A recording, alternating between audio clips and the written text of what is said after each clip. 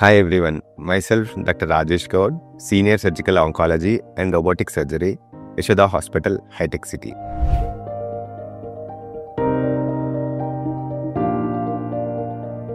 In cancer surgeries, there is a lot of changes recently. What we noticed is the radicality of surgery has come down because of better understanding of tumor biology.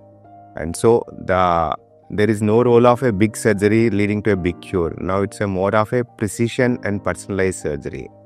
And particularly in minimal invasive surgeries, robotic technology has helped us to give a better oncological clearance, and along with that, better cosmesis to the patients. And it is integrated with the artificial intelligence and machine learning.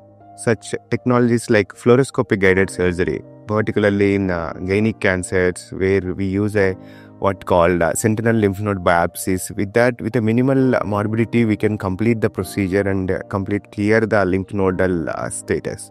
And similarly, the smart fire technology and smart chip feedback system, what we use for the firing of a stapler in robotic rectal surgeries, which help us to do the better stapler procedure with a confident rectal anastomosis, so the chance of leak are very less. What we regularly do for this robotic technologies, mainly for gynec oncology, like radical hysterectomies and sentinel lymph node biopsies and all endometrial cancer surgeries and cervical cancer surgeries.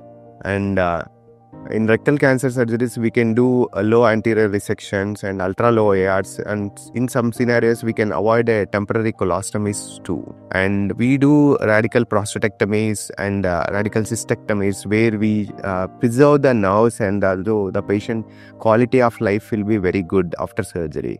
And similarly, we do robotic colectomies and robotic adrenalectomies and partial and radical nephrectomies also.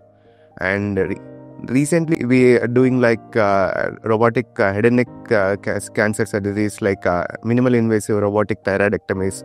Basically, what we follow is the rabbit approach.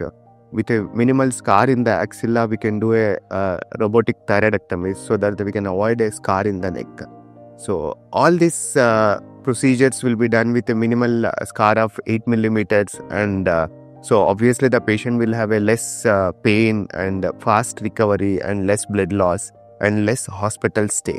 So our aim of the cure with cosmesis served with this technology, and thank you.